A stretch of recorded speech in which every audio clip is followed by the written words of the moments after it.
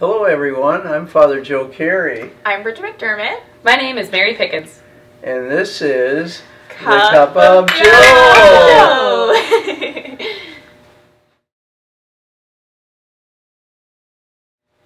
Well, what's new? Yeah, Father Joe, something I wanted to ask you about. On campus, Corby Hall is being taken down. It's kind of a big talk of the Notre Dame campus right now. So I'd love to hear any stories you have about that place and any memories that you'd like to share. Well, one of the things is that for about a year we've been talking about it, that this is going to happen. But this week, the reality of what's happening, you know, they put up fences around it.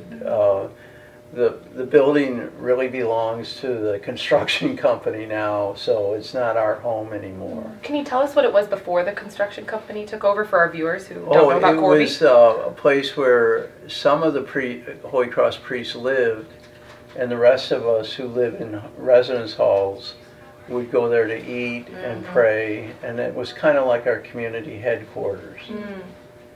But it was necessary for this change. It's a very old building that needed a lot of work.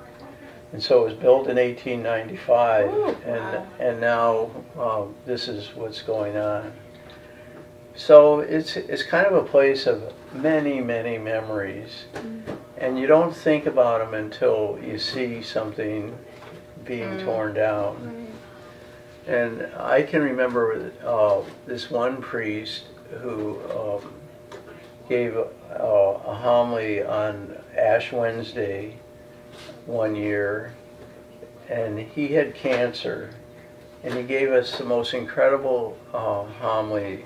He was in a wheelchair, and he told us how much love he felt from the community, how much he was grateful to God for what he had had.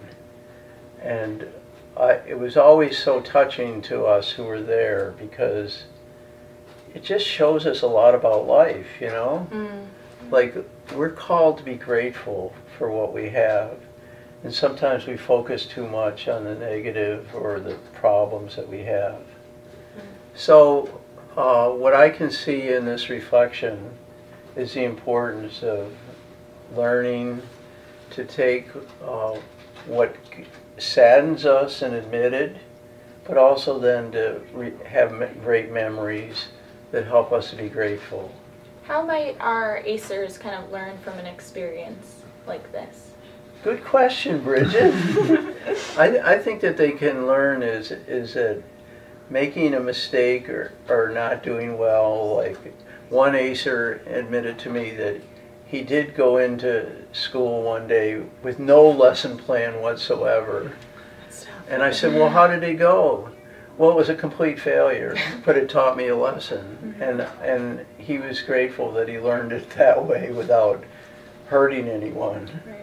So we can all learn from our mistakes, and then even eventually be able to say we're grateful for them because they helped us grow. That's great advice, FJ. So here's to Corby Hall. What here's do you think? to Corby Hall. Yeah. What a great place. And to the Notre Dame community and the ACE community. And we want you to know we love you. We love you.